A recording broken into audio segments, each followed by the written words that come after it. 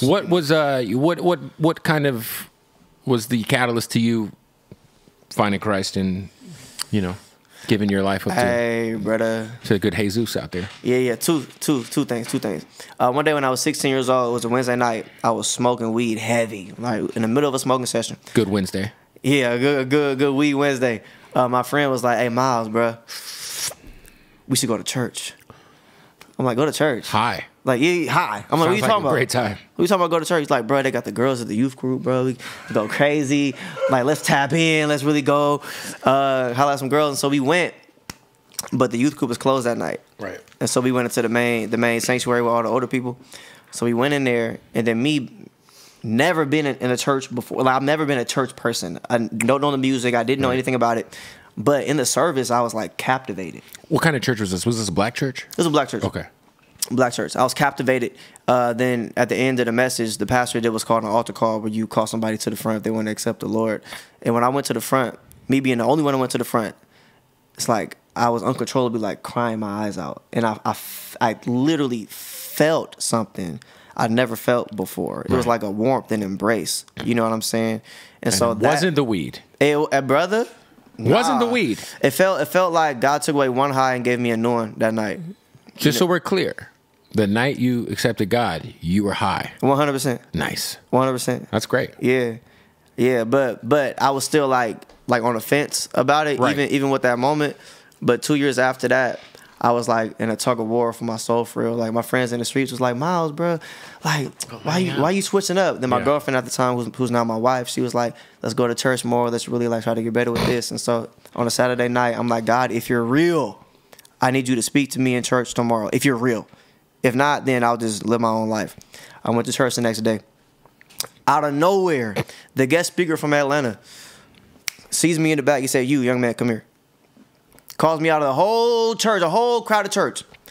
I came to the front. He was like, "Young man, I don't know what's going on in your life, but I feel like you're called to do music for God. God's going to use you on social media. God's going to change your life." And all of these things, right? Tell me things about myself I never told nobody. He didn't know I was struggling. He didn't know who I was. Who was this guy? His name is Apostle Harden. I never met him. It wasn't James Harden. Nah, not James Harden. Okay. But told me that, and then that was like, okay, like, I feel like this is a Shout out to real thing. Apostle Harden. That guy, he's on his shit. Hey, brother, no cap. Damn. He was tapped in. So he was just like, he kind of just like showed you the way. Like, oh, this is the right path I need to go on. I feel like God answered my prayer through him calling me out to the front. That's for dope. surely.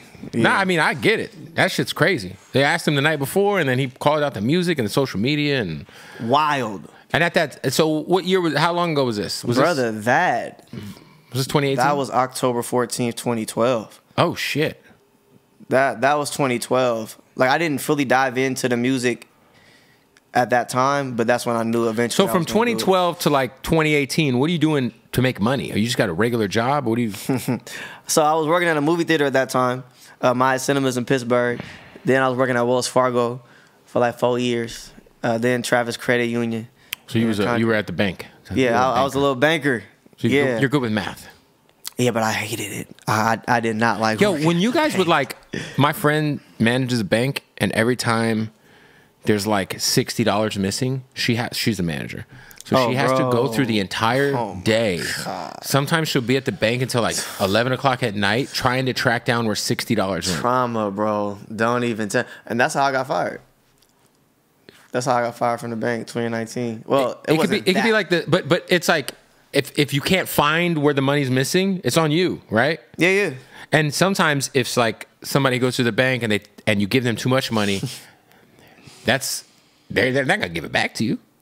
Sometimes, but most of the time, of course not. You would give it back, especially if you work in the hood. We worked in Antioch. Yeah, all kind of people. Shout out to Woody.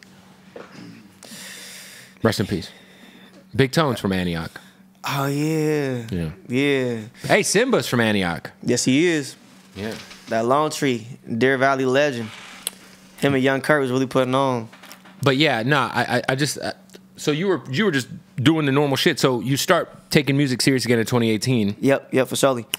So how many? And I was a youth pastor too during the time I was working at the bank. So Dope. I'm at the church like teaching young people and stuff too. How many? Like how long before you actually started to like catch real traction doing this new style of music, and you were like, oh, this is gonna work. Like this might work out. Like Immediately. Immediately. Yeah, immediately. It's been a slow burn, but I had an immediate spark. Well, you're also pretty talented. So like a lot of Christian rappers aren't that talented. You know, from what I've heard at least. Brother. The only one I can point at is Lecrae. I'm gonna put you on some dope ones. Do you remember a guy named Carmen back in the day who used to sing on like on like the Christian TV? His name was Carmen. Carmen, I don't know. Oh my God. So I been to black churches many times. My best friend's like very religious, grew up with him, would go to church with him. And every time I'd be like the only white kid in that motherfucker. And I feel like the preacher would be looking right at me. And I'd just be like, and I'd have all these older black ladies dancing and losing their shit next to me with wigs their falling off, hats on. And I'd just be sitting there just shook like, damn, why'd I spend the night at this fool's house this weekend? Dang. but there was this, he used to listen to Christian music at his house. There was a guy named Carmen, and then obviously Kirk Franklin, you know. Yeah, Kirk, still going crazy to this day. Plies stunt double. That's Plies' father. Well, no, yeah. Plies is his stunt double. Yeah, it could be Plies' dad. Yeah, you never know. Yeah. But no, I mean, like, obviously your shit is actually dope. So, like, it's immediately you saw that it was gonna work. Immediately, I felt like it was time for me to dive into it. So I was doing everything that I could to really try to pop off and gain some traction. So I was dropping freestyle videos, was going kind of crazy on Instagram. But I was also doing every kind of show I could: community show, church show, even like these award ceremonies for rappers in the Bay. And so there's something called the 9 Quota Awards for the 925 area code in Pittsburgh that happened in 2018. I was the only Christian rapper a part of the show. And in the middle of my set while I'm performing, the music cuts out, right? As it cuts out, instead of me panicking, being pissed at the sound man, I just freestyled a hook. Right. Devil wanna run up on me, it's bad. Somebody recorded it. It went viral on Facebook. The whole theater went dumb to that joint. And that was my first song that really like got me popping in California. That's dope. Yeah, it was kind of crazy. Kind of crazy. Yeah, so that like had my schedule going nuts. Like my tour schedule was like an ancient scroll. You had to like.